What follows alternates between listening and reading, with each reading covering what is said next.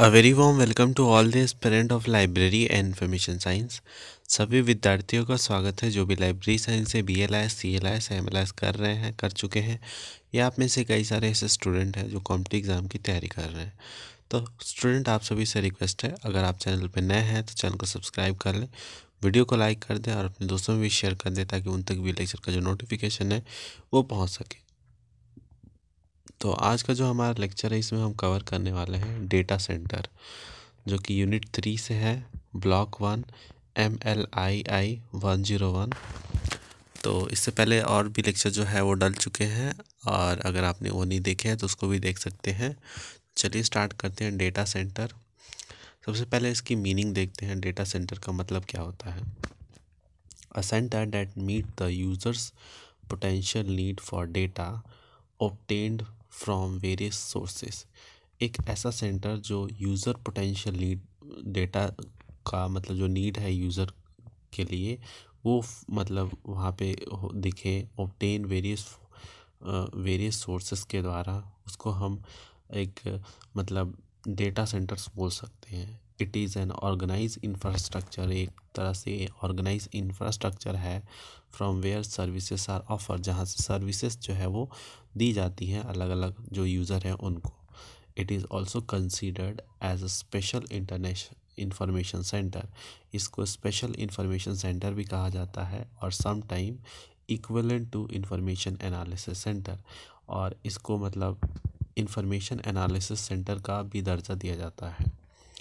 It perform 3 important function, ये 3 important function perform करता है: data compilation, data evaluation and data dissemination. Data को इकट्ठा करना, डेटा को इवेल्युएट करना और डेटा को मतलब यूज़र तक पहुंचाना। UNESCO define data centre as an organisation handling quantitative numerical data. जो क्वांटिटेटिव न्यूमेरिकल डेटा है जिसको हैंडल करता है, उसको हम जो यूनेस्को है उसको डेटा सेंटर का नाम दिया है। Data centre store data related to narrow field of specialisation, मतलब कि वो फील्ड ऑफ स्पेशलाइजेशन से रिलेटेड भी डेटा जो है वो स्टोर करके रखता है। उसके अलावा डेटा जो सेंटर है, they are some time associated to a range of information centre, इसको और भी रेंज ऑफ इंफॉर्मेशन सेंटर से एसोसिएट किया जाता है। Any institution is interested in developing data handling capacity may be call a data centre. कोई भी ऐसी इंस्टीट्यूशन जिसने अपने आप को इतना सक्षम बना लिया है जो डेटा हैंडलिंग कैपेसिटी को मतलब कर पाए, उसको डेटा सेंटर बोलते हैं। Data centre and data bank. अब डेटा बैंक क्या होता है? Data bank are multi disciplinary and handles all type of data comprising administrative, statistical, techno-economic, sensors, management object subjects. तो इन सब से मल्टी डिसिप्लिनरी सब्जेक्ट से रिलेटेड जो डेटा रखता है उसको डेटा बैंक बोलते हैं। अब इनमें अंतर क्या होता है ये यहाँ पे है, हैव सम डिफरेंसेस, इसमें कुछ डिफरेंसेस है। Although sometime they are considered सिनोमिनस, पर बहुत जगह पे इसको मतलब सेम सा माना जाता है। The similarity the primarily very in regard of the subject they deal with. ये मतलब अपने जिस तरीके से जिस प्रकार के मतलब वो सब्जेक्ट से डील करते हैं, वही अपने आप में एक मतलब इनके डिफ्रेंशिएशन का जो है वो मतलब प्रमाण देता है। The differences may be attributed to the type of data they handle, जिस प्रकार के डेटा वो हैंडल करते हैं वो एक तरह से डिफरेंसेस के प्रकार हैं। For example, data centre handle only numerical data pertaining to science and technology, पर with physical and chemical properties. But on other hand, जो another point differences between data center and data bank is that the former handle data themselves and the literature concerning them, while the latter handle only data। जो statistical data होता है वो data centres जो है वो handle करता है। अब इसके स्ट्रक्चर की बात करें तो यहाँ पे 3 कंपोनेंट है। एन ऑर्गेनाइज डेटा कलेक्शन, जिसको डेटा बेस बोलते हैं, connected with the data source with periodically update and database, user who are in direct interaction with the database to meet their requirement। अब यहाँ पे इसका स्ट्रक्चर बताया गया है। देखिए यहाँ पे एक डेटा सोर्स है जहाँ से डेटा जो है वो पास होता है डेटा सेंटर तक, फिर डेटा सेंटर से जो है वो यूज़र इंटरेक्ट करके और अपना डेटा जो है वो लेता है। तो ये पूरा था यहाँ पे इससे रिलेटेड। अब यहाँ पे बोला गया है the general structure organisation of a data centre, this consist of data source, document with data provided in them, internal characteristic और यूज़र नीड्स। फिर उसके अलावा यहाँ पे the organisation of data centre ensures. तो यहाँ पे काफ़ी सारी चीज़ें बात हो गई डेटा सेंटर पे। अब यहाँ पे कुछ और फिगर दिए हुए हैं जहाँ से आपको मतलब थोड़ा और डेप्थ में नॉलेज मिलेगा। जैसे डेटा जनरेट हो रहा है कहीं पे, नेचर ऑफ डेटा क्या है, वो एक चैनल के माध्यम से ट्रांसफ़र होता है डेटा सेंटर पे, जहाँ पे एक्विजिशन, प्रोसेसिंग एंड आउटपुट होती है। वो भी एक चैनल के माध्यम से होता है और तब वो जाके यूज़र तक पहुँचता है। Data centre employ the following categories of personnels. तो डेटा कोऑर्डिनेटर होते हैं, डेटा स्पेशलिस्ट होते हैं, डेटा एनालिसिस एंड प्रोग्रामर। अब इसके फंक्शन की बात करें तो इनका फंक्शन होता है data collection, data control, data coding, data storage, data organisation and encoding, data dissemination and retrieval. अब इसमें in short a data centre is expected to perform the following 3 function. अब इनके 3 कुछ फंक्शन होते हैं जो इनसे एक्सपेक्ट किया जाता है कि ये परफॉर्म करेंगे, वही बार बार रिपीट हो रहा है। Data evaluation, data dissemination and referral services.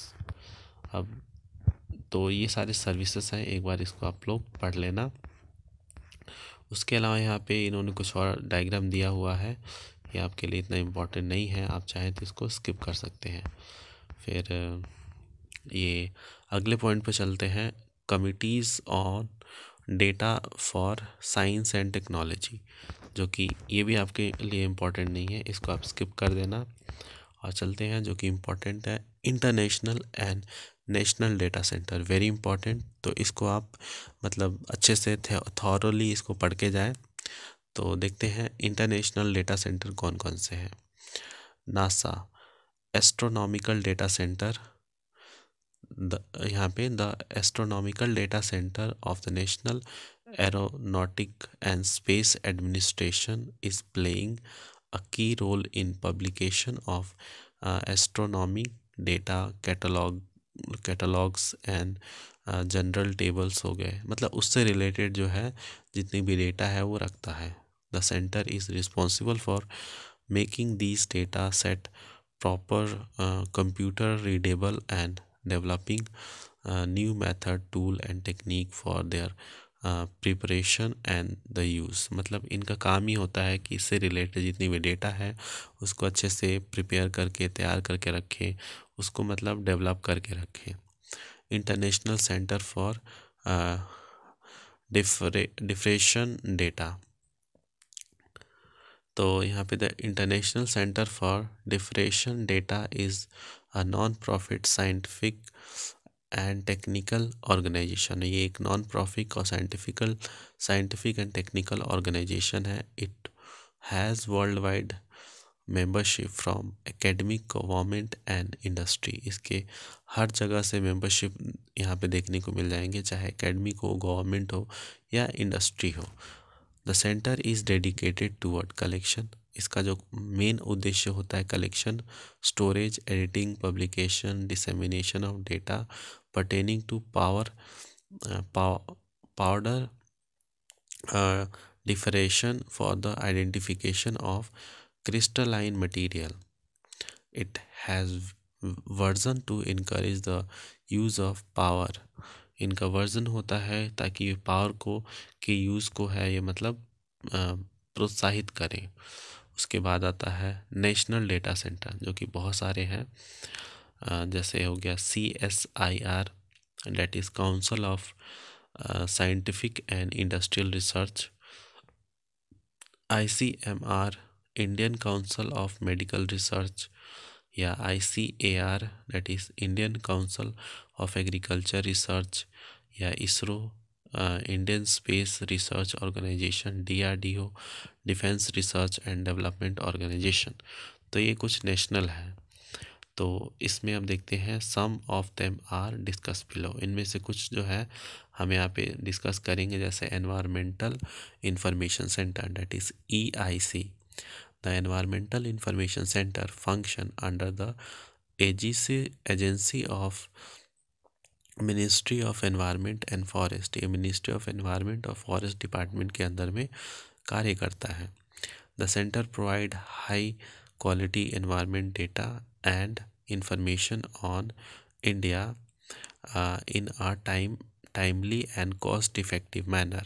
ये इन्वायरमेंट से रिलेटेड जो डेटा है, जैसे कि कहाँ पे कब बाढ़ आएगा, कब सुनामी आएगा, कब क्या होगा, वेदर पैटर्न को बताता है। To improve environmental studies, project screening and scoping जो हो गया, इन सब में जो कि हेल्प करता है। उसके अलावा है नेशनल थर्मोफिजिकल प्रॉपर्टीज़ प्रोग्राम। तो it is located in the Indian institute of science Bengaluru. ये यहाँ पे लोकेटेड है। The national centre was established by the Science and Engineering Research Council, that is SERC। इसके द्वारा ये इस्टेब्लिश हुआ था। Of the department of science and technology, science and technology के डिपार्टमेंट में। The basic function of the centre is to evaluate and collect data pertaining to थर्मोफिजिक properties. तो इससे related जितनी भी डेटा है वो कलेक्ट करना और प्रोटेक्ट करना इसका कार्य होता है। अब आगे यहाँ पे national crystal data centre, that is NCDDC, national information centre for crystallography जो है वो इस्टेब्लिश इन 1982, इस्टेब्लिश किया गया था 1982 में eight department of crystallography and biophysics. इसके द्वारा university of Madras to serve national importance centre on crystallography under national information centre. मतलब बेसिकली इसमें बताया गया है कि कब, कहाँ और कैसे ये सब इस्टेब्लिश हुए थे।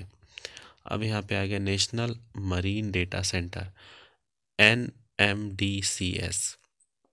The National Marine Data Center was established by the Department of Ocean Development।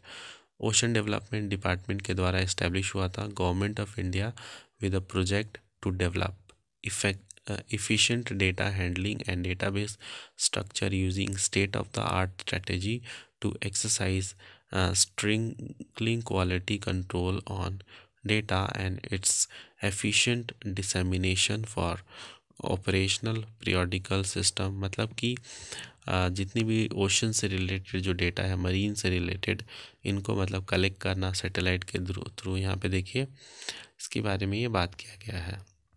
अब the following institution are serving various kind of data centre, जैसे इंडियन ओशियानोग्राफी डेटा सेंटर, तो ओशन से रिलेटेड जो है, और ये कहाँ पे लोकेटेड है, Goa, and has been डिसिग्नेटेड as the national India national ओशियानोग्राफी centre data centre in India.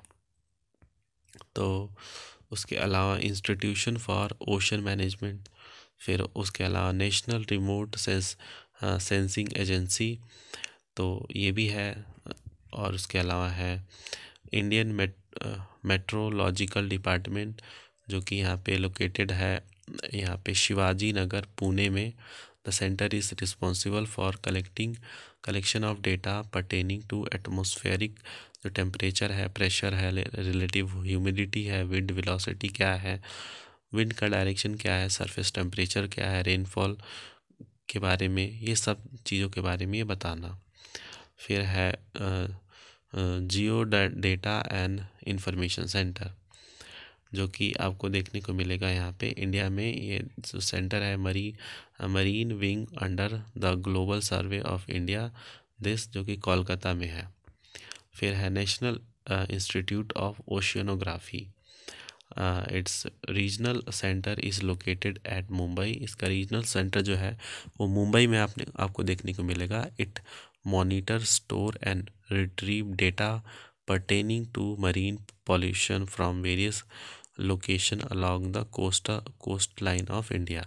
इसका मेन कार्य क्या होता है? मॉनिटर करना, स्टोर करना और रिट्रीव करना जो भी डेटा है रिलेटेड मरीन पॉल्यूशन से, जो कि various coast line of India से कलेक्ट किया जाता है। उसके अलावा है सेंट्रल ड्रग रिसर्च इंस्टीट्यूट। इसका काम होता है जितने भी ड्रग से रिलेटेड जो इंफॉर्मेशन है उसको मतलब कलेक्ट करना। Central salt and marine chemical research institute, fishery survey of India. देखिए नाम से ये सारे स्पष्ट होते हैं इनका कार्य क्या होगा। Central marine fisheries research institute. फिर है न्यूक्लियर डेटा सेंटर। देखिए न्यूक्लियर डेटा सेंटर जो है ये जो है इसको यहाँ पे the Bhabha atomic research centre that is BARC situated at Mumbai. ये मुंबई में सिचुएटेड है। Has a vast collection of nuclear science. Nuclear science का इसका बहुत सारा इसके पास कलेक्शन है एंड टेक्नोलॉजिकल डेटा का। It has a separate group which deal with nuclear data. इसके पास एक सेपरेट ग्रुप है जो कि न्यूक्लियर डेटा से ही डील करता है। उसके उसके बाद ये जो है ये ख़त्म होता है और जो नेक्स्ट टॉपिक जो है ये है socio economic data structure in India. अब ये जो है ये हम नेक्स्ट वीडियो में कवर करेंगे। तो मिलते हैं आप सभी से नेक्स्ट वीडियो में, तब तक के लिए धन्यवाद।